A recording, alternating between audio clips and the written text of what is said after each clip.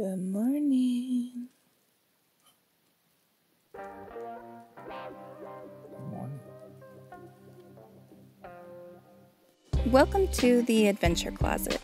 I'm Liz, and this is Charlie. We are two 80s and 90s kids that never lost their sense of wonder. We're all over the map, exploring wild and abandoned places, discovering rocks, geology, and history of different areas, all while living and traveling in our minivan Opal. I guess you can say our life is a mixtape of adventures. So hop in the van, hit the subscribe button, and let's go somewhere. Good morning.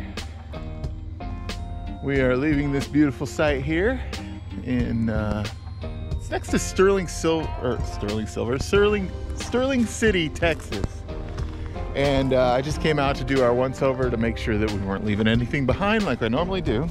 And I saw this poop, which I'm going to show you poop. So if you don't like poop, skip ahead like 15, 20 seconds. So I found this poop.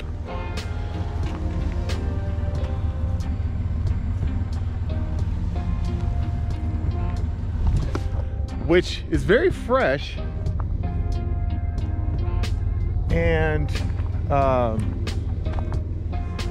there's some military helicopters flying by over here.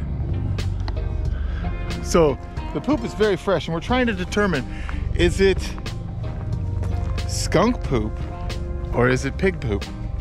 Because Liz's mom has told us to watch out for pigs here. I'm gonna show you the helicopters again.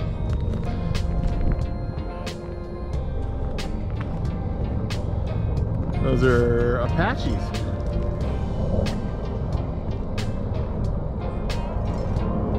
About 4 of them. Yeah, so Liz's mom has told us to watch out for pigs, which, you know, we're careful.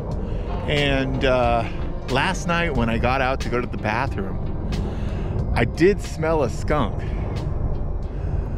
So I'm thinking that it was skunk poop, but we're not entirely sure. Liz thinks it might be pig poop. I think it might be skunk poop.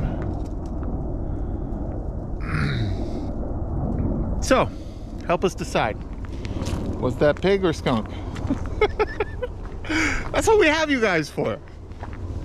To help us out. All right, on to more oil rigs or oil pumping and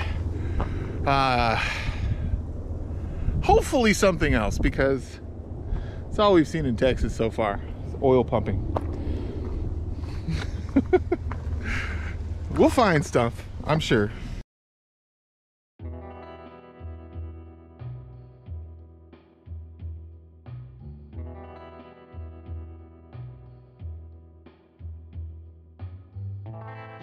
So this cemetery is the remnants of the town of Montvale. The town was established in 1888, and the cemetery is all that remains of it. Montvale was named after one of the hills around the area. It is legend. It might be the one across the road too. So it's a legend that Montvale was named after one of the hills in the area, although none of these hills really have names. So, just a little tidbit. Here's a couple more of the graves.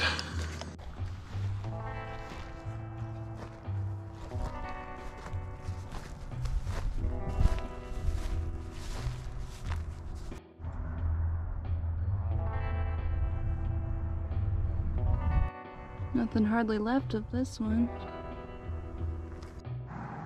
It's a Woodman of the World Memorial.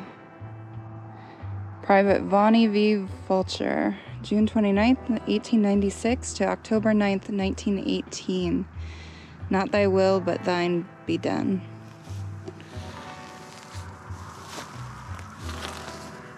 That is a very beautiful one. This is your gravestone. Henry Davis and Callie Davis. But the only thing that matters is that. That don't matter. That don't matter. That's what matters. because that is your life. This is everything you've done, every breath you've taken, every heartbeat, everything. Right there. Just think about that for a second. Our graves mark our birth and our death, and our entire life is represented by a hyphen. He died 1809 or 1802.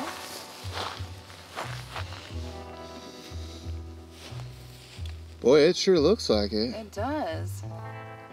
Because it's showing the born 18 something. Oh, 1801 and died 1802. Aww, little baby Eddie. This can't be 1802 because this town was established in 1888. I wonder if that backwards C means something. Because it's not exactly a zero. They're both backwards C's. Maybe the arm of the 9 goes down par or something? Yeah. Maybe it was a misprint. Yeah, 1891 to 1892. Still very old. I think that's one of the oldest headstones I've seen. Yeah. At least in recent times. Yeah. 1899.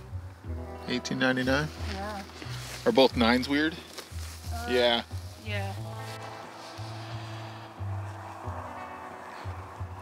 A lot of youngins. Another 1-year-old. Then who knows how old these two are. Probably some of the originals. It's around this planter box here. And there's some new ones mixed in with the old ones. This is right off the highway near Sterling City, where we camped right over there by the Bod Car Wash. It's kind of nice going to old graveyards because, I mean, it's history, and this may be the last time somebody says Ben G. Fint, his name. That might be the last time his name has ever been spoken. So it's kind of nice to go to old graves and read off their names for them, and just at least give them that last little, you know, they were someone. These are all people's brothers, sisters, daughters, sons, children, parents. I mean, yeah. Walter Holloway, James Holloway. Died in 1896. 1896!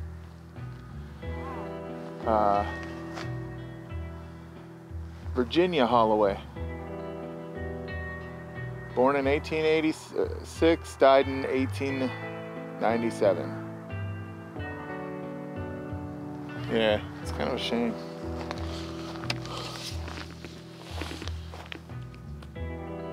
Kind of a shame that people didn't get to live as long back then. This one is so beautiful.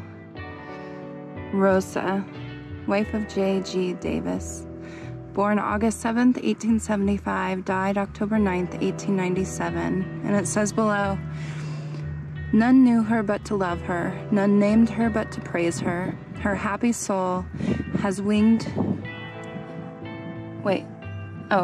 Her happy soul has winged its way to one pure, bright, eternal day. Apparently prickly pears are edible. And Liz is going to try to eat one, I think. The fruits have little thorns on them, which Liz figured out the hard way. And apparently is still figuring out the hard way. This sucks. But I want to eat one. Because it appears to be right. So it says first you cut the ends off.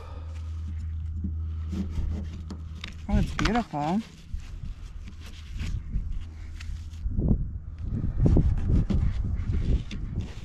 And then make a slit long ways. And then peel the skin off. Okay.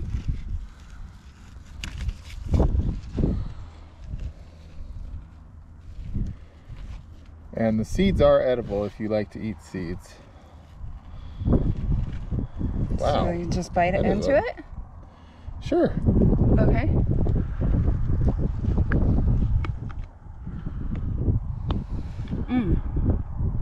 The fruit tastes really good. The seeds are hard. I'm not gonna eat the seeds. But that's actually really delicious. It's like not super sweet, but like almost like a tropical watermelon.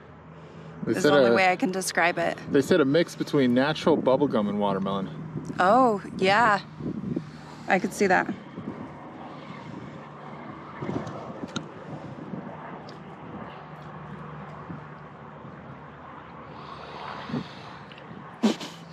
Seeds. We just ate a cactus fruit out of a cemetery.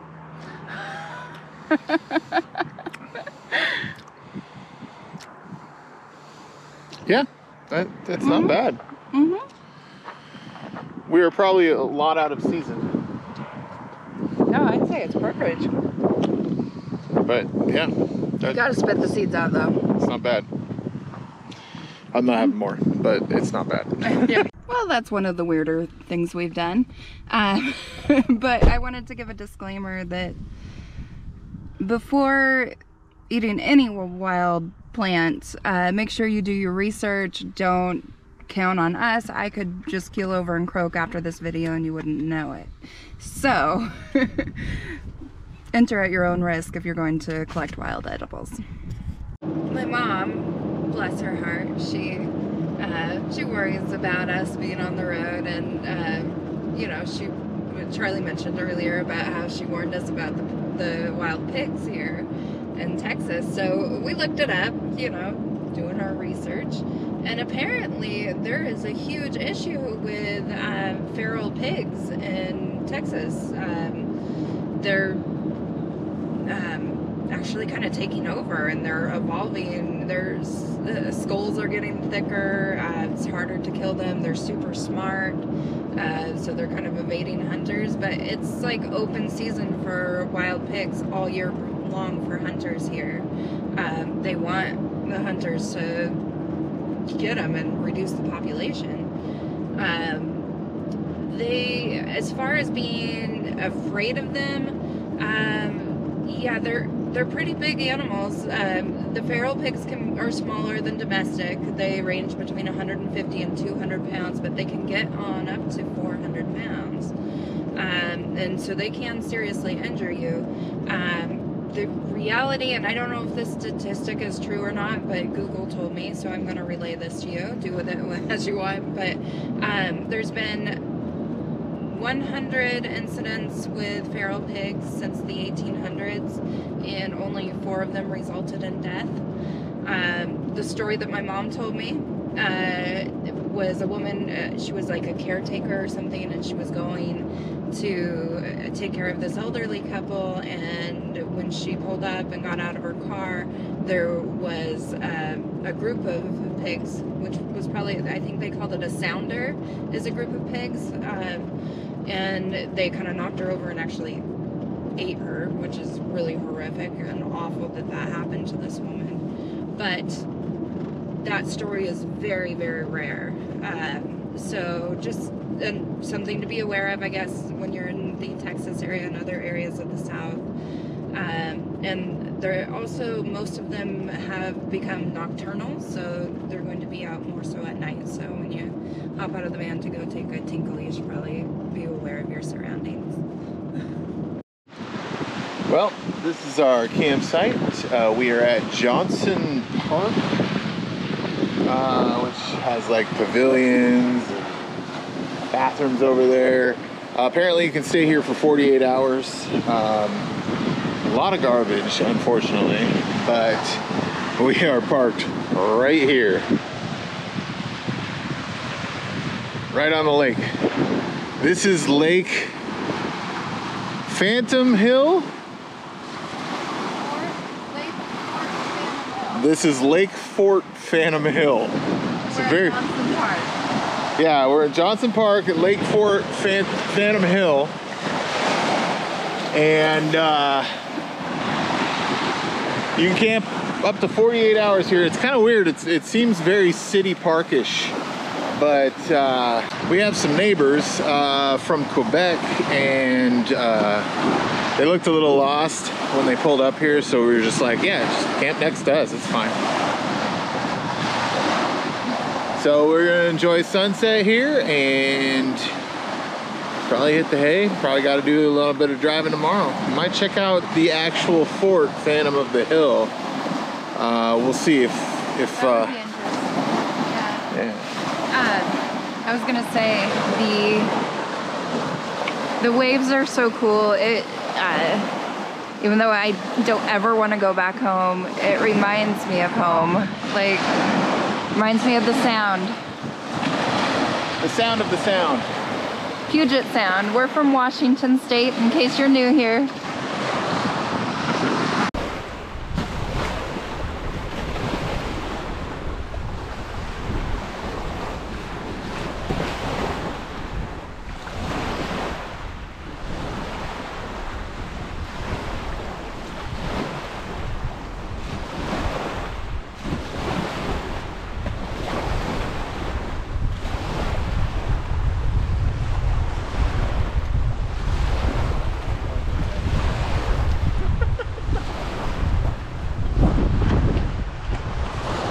Alright, that park was absolutely awesome. And I kind of washed my hair in the sink there. They had running water. That's crazy.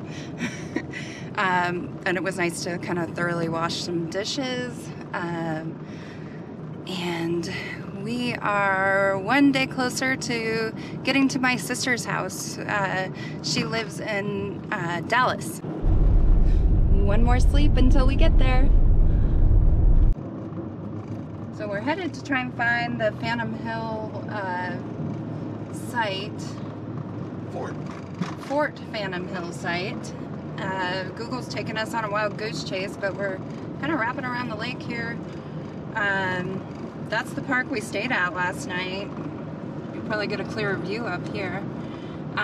It was very nice. The bathroom was in need of some repairs, but it was fine. There's a lot of trash. There's a lot of trash on the beach,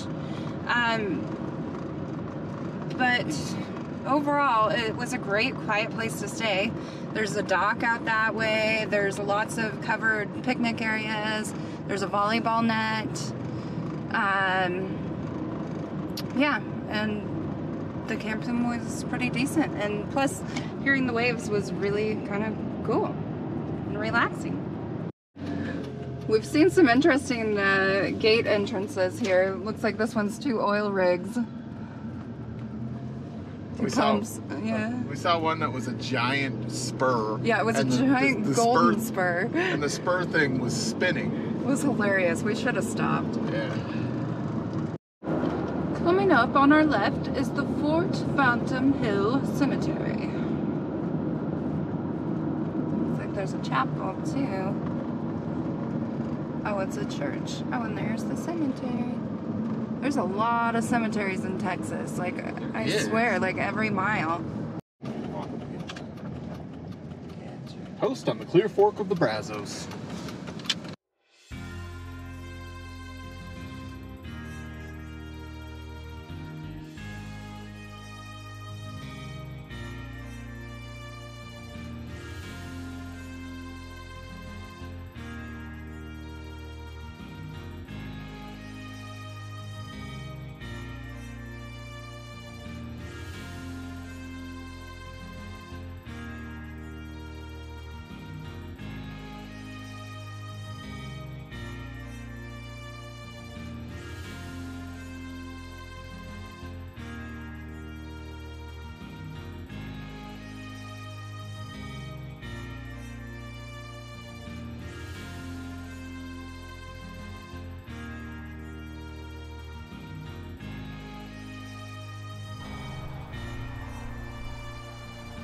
This wagon had a wagon.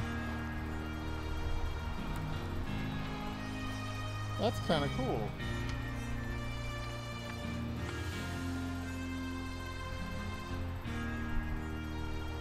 You can see the springs where they would have shock absorbers for the seats. Pretty cool.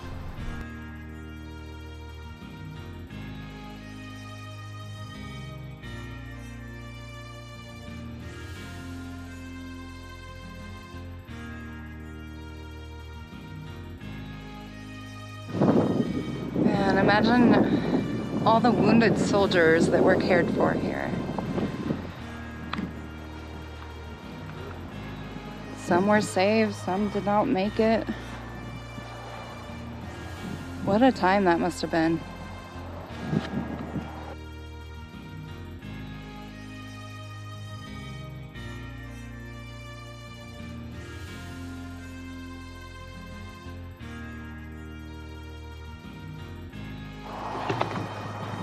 It's an old cannon. That is so neat.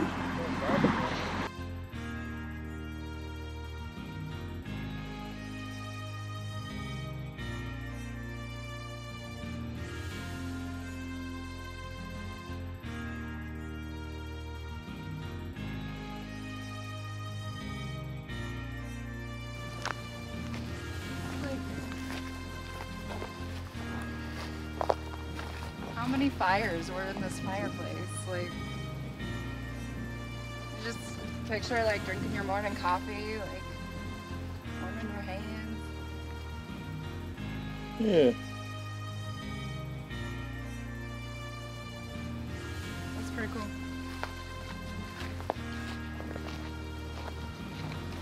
I don't know, just imagine what this place looked like with all these chimneys going at the same time. Where did they get all the wood to burn?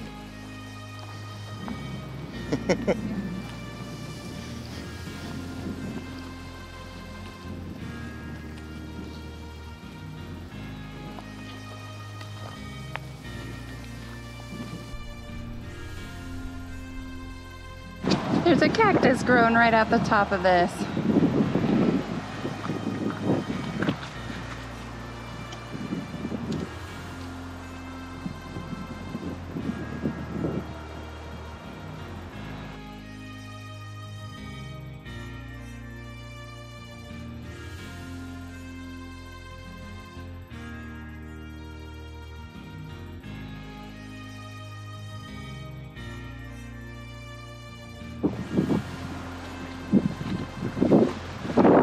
Inside.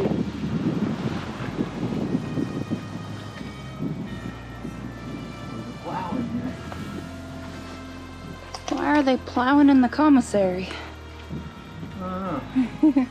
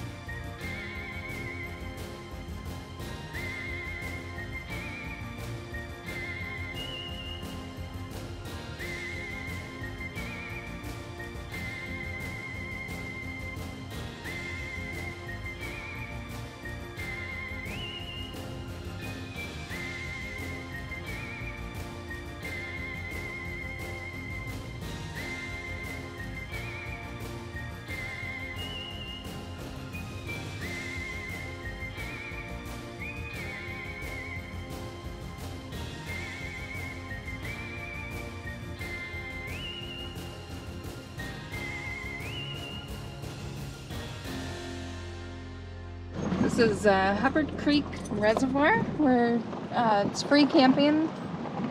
For up to a week. For up to a week. We're just going to stay the night here, but kind of scoping it out. Might come back this way. Yeah.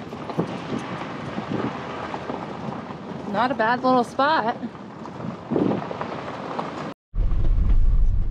Wow, what a spot. Yeah, look at that view. Beautiful. Looks like there's another cool spot up that way too. Yeah.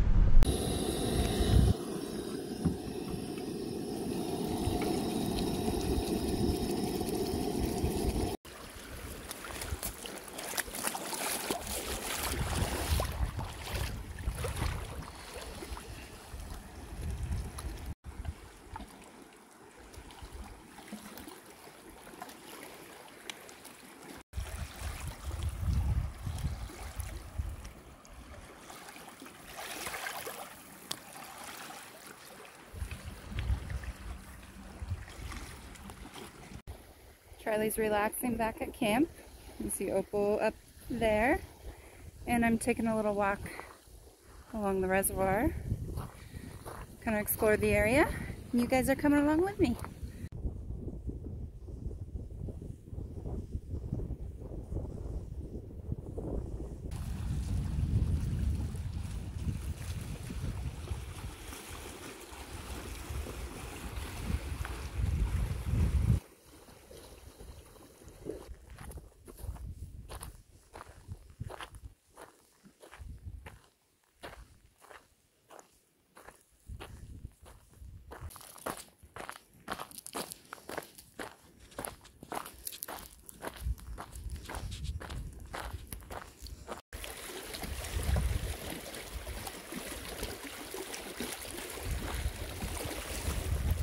Like the sun's starting to set, the pinks are coming in.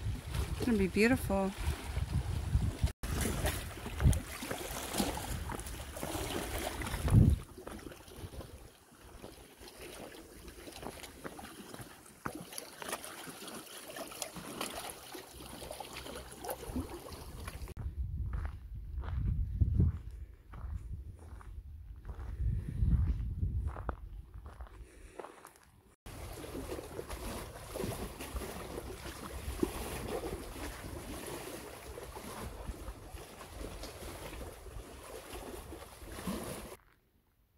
Just picked up this rock out of the gravel.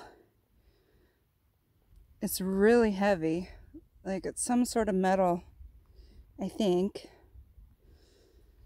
Not sure what it is. Have to do some testing to it to see. A little bit of red in there. Could be iron. Found a really nice swimming beach here.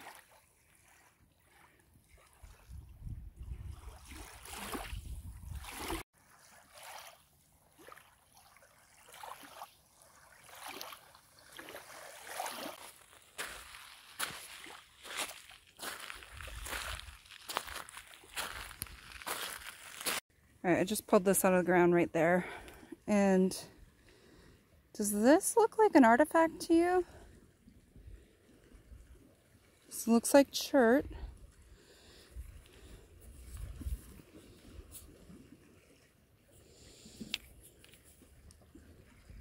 And it looks like it's been worked.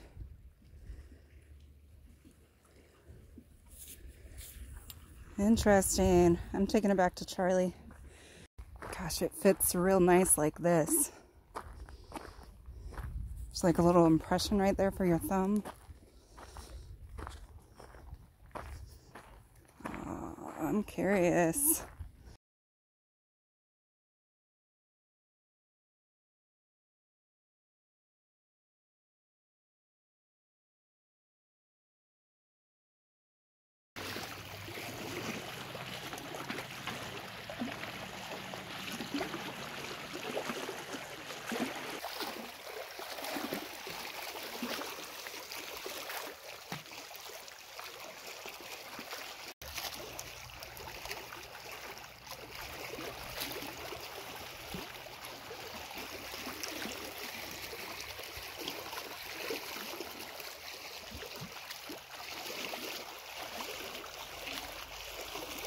Good morning. Good morning. We are on our last leg of the journey to my sister's house in Dallas, and we're leaving this beautiful campsite. I hope you guys enjoyed the scenery here. It was absolutely gorgeous.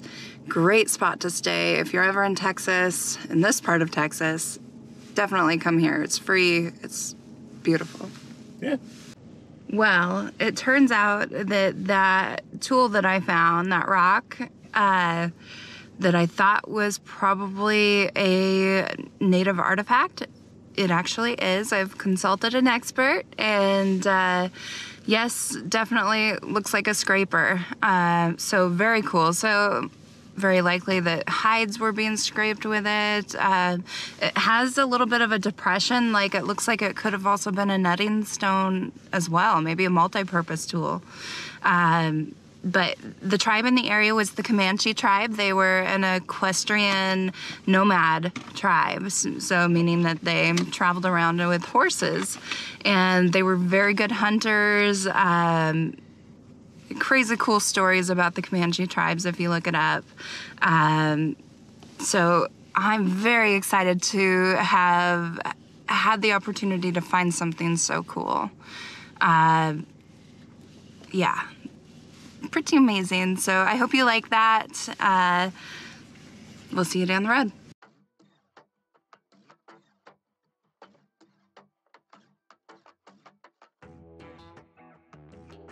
We threw down some hard miles traveling through West Texas, and to save you the boredom of smelly oil fields and oceans of flat ground, we are going to skip to the good parts. The enormity of the Lone Star State makes finding its treasures a difficult task. But when you find them, boy golly, your heart might just leap into next Christmas. We're on our way to my sister's house in Plano. Hot diggity dog. She had hot showers, a pool, hot tub, and a flushing toilet. During our visit, we didn't film much, but the adventures didn't stop. My sister took us down the old stockyard station to watch the Texas longhorns being run down the city streets. These things were bigger than our van Opal and probably twice as mean. Can you believe those horns? The cowboy-capped horses were just as beautiful of creatures as those bulls were.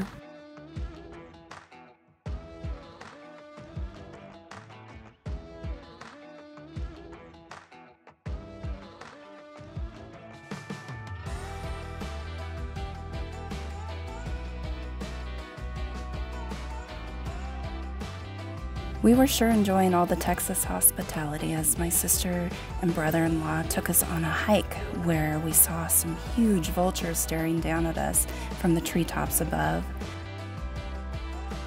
Then before we knew it, we started noticing fossils under tow. Turned out we were upon an ancient seabed that was once home to the now extinct devil's toenail. You can read all about them on today's blog post on our website, theadventurecloset.com. Check that out here after the show, but for now, let's roll this beautiful toenail footage.